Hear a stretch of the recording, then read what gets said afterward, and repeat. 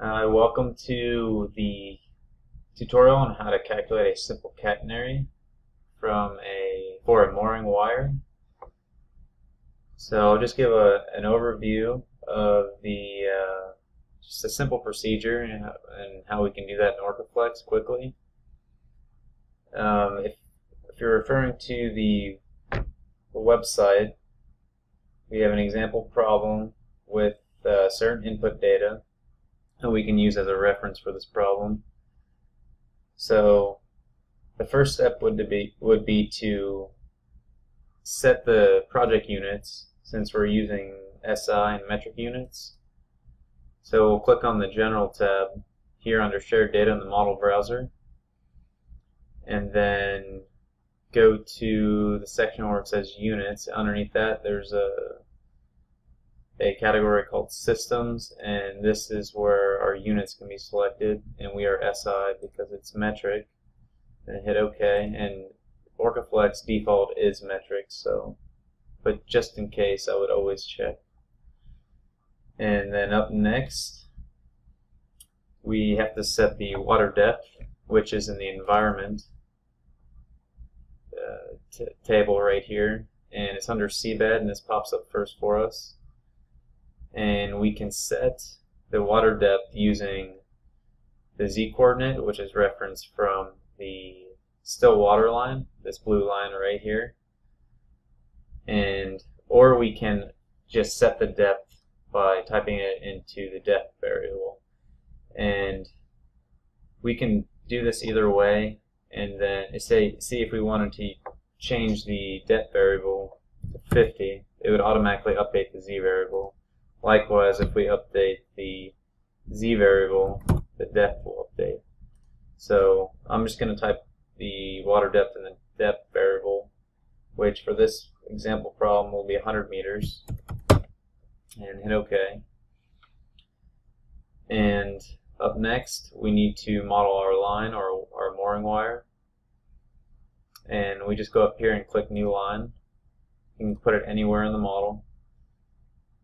And what I like to do usually is B will be anchored, and usually A, if I'm just doing a simple problem like this where you only need a line, I'll set this all at the origin of the global coordinate system. And since we're anchored, height above seabed will have to be updated. But first, before we do that, because that will change and I'll show you why, let's set our line type, which is right here. That's one way of getting to the line type data, or we can double click the line and click on line types down here, and that will also give us access to the line type data. So since we're already here, I'll go ahead and just show you how we will set our mooring wire automatically by using the line wizard in Orcaflex.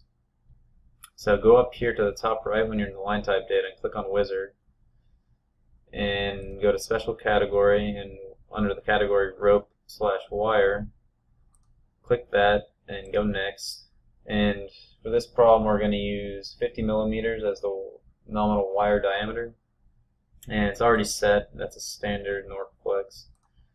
And for the construction, there's different options, from rope to wire with fiber core and wire core. And I'm just going to select wire core for this problem. And everything's populated for us: our weight, the displacement in water, weight in water, and a minimum braking load, and stiffness, just all the properties that would be for that material. And hit next and go to finish, and I'm just going to update the line type name just so I know what it is.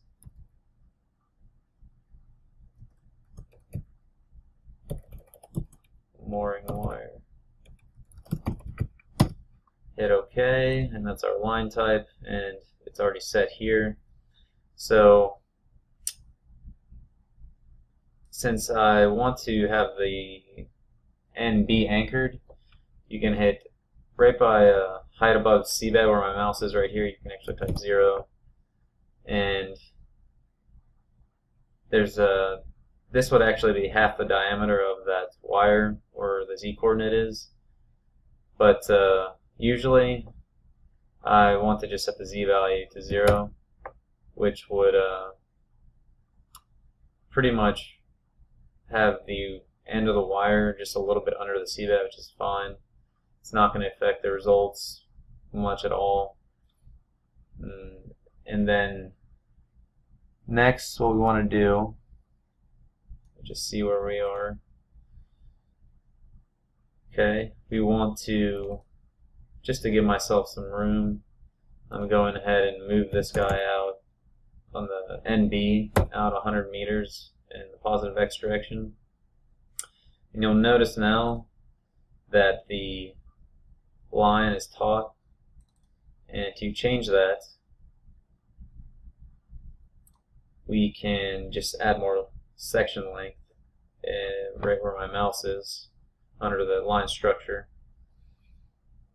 So let's do 200, and you can see now we have a slack, a little bit of slack in our catenary shape.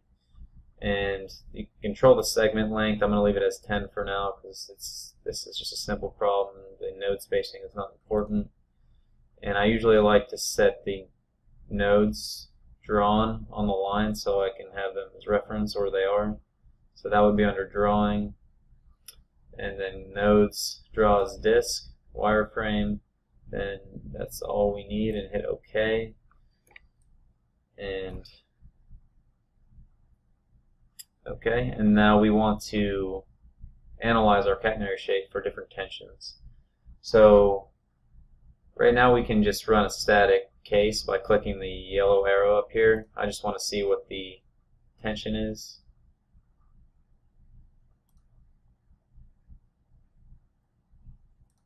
And as we can see, it is, probably my guess would be there's no tension at all.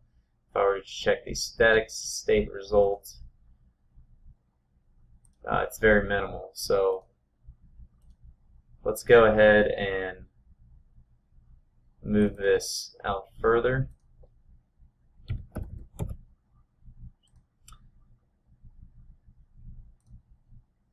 Okay, so the best way to do this is if you have a specific tension that you want to analyze on your mooring wire or your any type of line like a riser or rope, you can go up to the calculation on your browser up here and click calculation, go all the way down. It's a third from the bottom. It's called Line Setup Wizard. So what this pretty much does is it will calculate the line lengths that the line needs to be, or it can calculate the anchor position, so it'll move NB since that is anchored on the seabed based on the tension that we target value tension, or it could be any of these other variables, but for this one we're just going to set the target variable of tension, including this only line that's in our model, and we want to set some tension value which is in kilonewtons. So I'm just going to calculate line lengths and leave the anchor position there, hit calculate, and Orcaflex will go through by itself and find where those line lengths need to be to have a top tension of 100 kilonewtons. And after it's done, it will say line lengths have been found for the specified target values, model data has been updated accordingly. So now I can go ahead and run the static case, and you can see if I were to show you the tension again, it's pretty much right at 100 kilonewtons. So that would actually cover most of everything you need to know for calculating a catenary curve. So if you wanted to pull this data off, let me just recalculate this tension, or this top tension using the Line Setup Wizard again. I'm just going to reduce the tension so we have a little bit more of a catenary shape.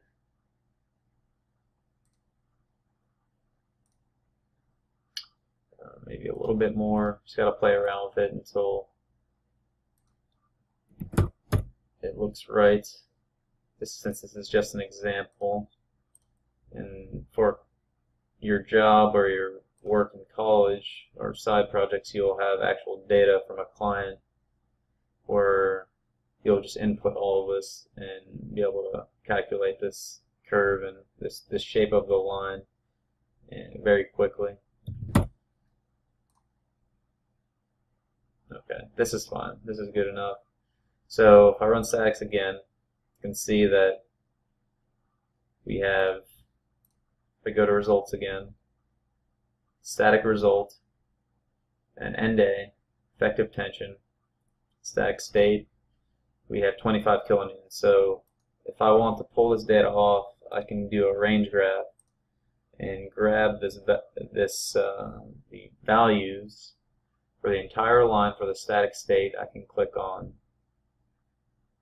values, which will give me the arc length and the effective tension.